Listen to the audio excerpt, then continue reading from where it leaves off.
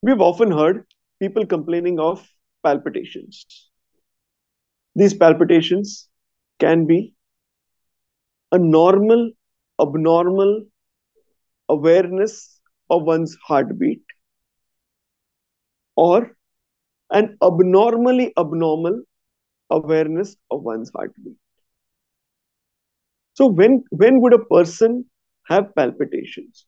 Maybe a person has some extra beat, or the heart is pumping, or is pounding a little bit harder.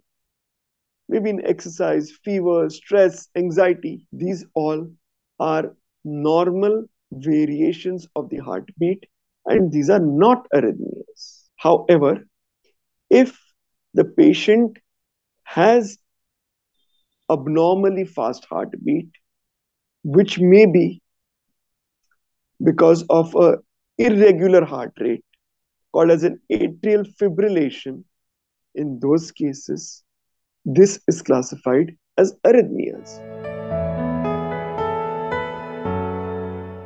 There are various kinds of arrhythmias. One is atrial arrhythmias, and second is ventricular arrhythmias, or more specifically, ventricular arrhythmias and supraventricular arrhythmias. Ventricular arrhythmias can be either ventricular fibrillation or ventricular tachycardias. Usually, ventricular fibrillations or ventricular tachycardias are the dangerous arrhythmias. They can be life-threatening and they need immediate attention. Most probably, they may require an emergency medicine or a DC cardioversion. Supraventricular arrhythmias are not so dangerous. We can buy some time to reach the hospital. They may be regular arrhythmias or irregular arrhythmias. Now, the regular arrhythmias are supraventricular arrhythmias, and the patient may present with palpitations which are regular. In these circumstances, he or she may feel abnormal, fast pounding sensation of the heart. He may also feel that the heart is just bumping to come out, along with sweating, giddiness, diaphoresis, etc. They may feel that their life is just going to end. But in supraventricular arrhythmias, we do have some time. Once we reach the hospital, the doctor may give injections depending upon the type of supraventricular arrhythmias.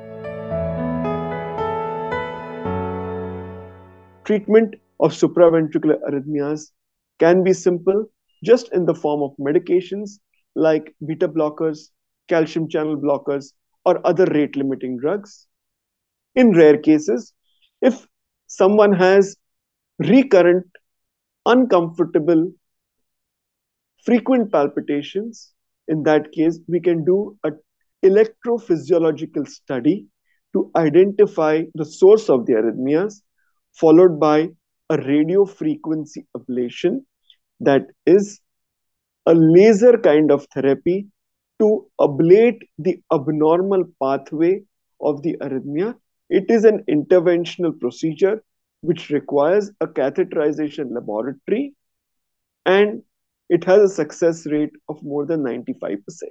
The irregular beating of heartbeat, also called as atrial fibrillation, can be asymptomatic or symptomatic. The problem with atrial fibrillation is the flow of blood in a particular chamber of the heart, called the left atrial appendage, becomes skewed, as a result of which there can be clot formation. And if there is clot formation in the left atrial appendage, that can lead to embolization either in the brain or in different parts of the body, called as systemic embolization. If it embolizes in the brain, it can cause stroke or paralysis. Whereas if it goes to different other parts of the body, it can block the circulation. So atrial fibrillation needs blood thinning medicines to prevent formation of clots, and beta blockers to control the heartbeat. In rare cases, arrhythmias, if they are having a low blood pressure, can be terminated with a direct cardioversion. If someone is having dangerous arrhythmias such as ventricular tachycardias and ventricular fibrillations, which are frequent, this patient can undergo a pacemaker implantation called as a AICD, that is an automated implantable cardioverter defibrillator. So basically, we implant a defibrillator just under the skin by creating a pocket there. If and when the patient has an arrhythmia, such as a ventricular tachycardia or ventricular fibrillation, with automated protocols, this would be detected and it can be treated by shocks. Usually, ventricular arrhythmias are dangerous to life. Supraventricular arrhythmias do permit us some time so that we can take the necessary treatment. Supraventricular arrhythmias have a decent prognosis, and even ventricular arrhythmias, if treated in on time, can have a good prognosis.